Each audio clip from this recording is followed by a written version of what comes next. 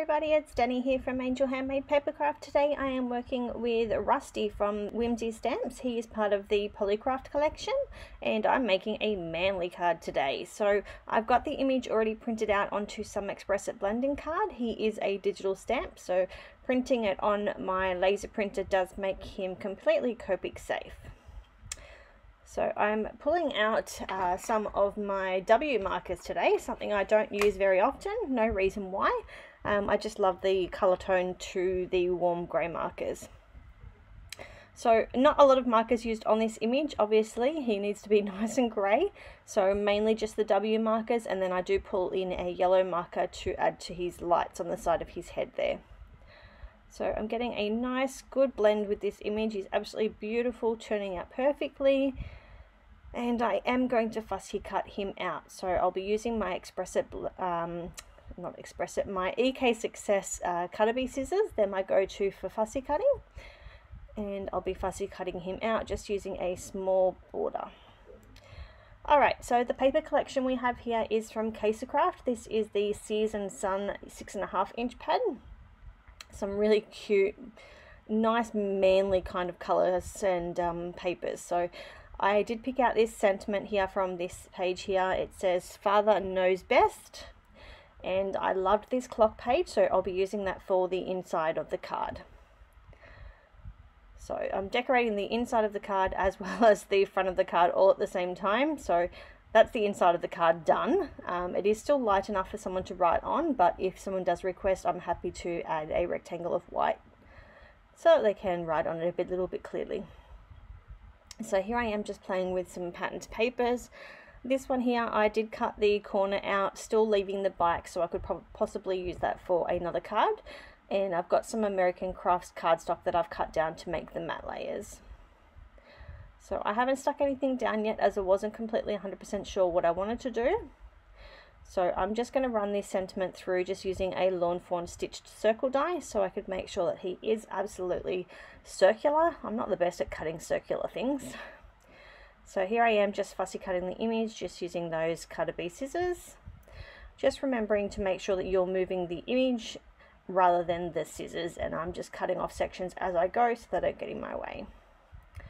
So I've got some stars here from the EK Success Star Confetti Punch, and I've just punched those out just using some of the leftovers from that black cardstock, and I'm just looking through for some more layers to add on so I don't actually end up using that scallop piece that I cut. This one here I've just banded up just using my scissors, and I'm going to go ahead and start adding in all of the stars and the sentiment and adhering all of those smaller pieces down using my Helmer acid-free liquid adhesive.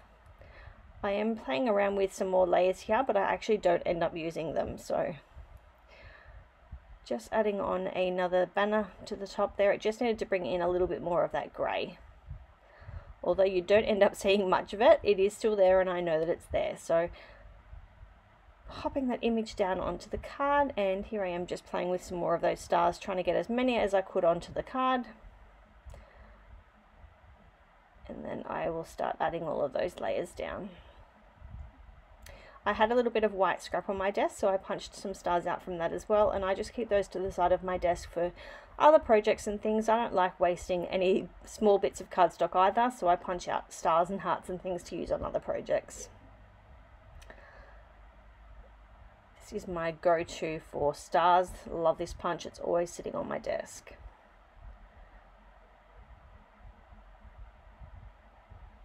So I'll just get rid of all of those excess bits. Waste not, want not, as they say. Alright, let's start adhering all of those big layers down now. I'm just having a look. I've got a couple of little drawers to the side of my desk where I put all of those little offcuts, and I found all these little gorgeous little moustaches in there. So I'm going to add one to the image so he looks like he's got a little moustache on, and I'll also be adding one to that sentiment as well. I did have some cogs and things here that I wanted to try and add in on the card, but I actually didn't end up using any of them. So just adhering all those stars down now, and the bigger sections using my Scotch ATG gun. And then we will adhere everything to the Kuja Creations card base. So I'm now going to go in finally and add some Derivan Kinderglitz. Love the glitter that that brings to the card. And, you know, just because it's a man card doesn't mean that you can't have any glitter on it. You just need to think about where you're putting it. So this is my card just about done. I'm just having a look through if there's anything else that I can add to the card.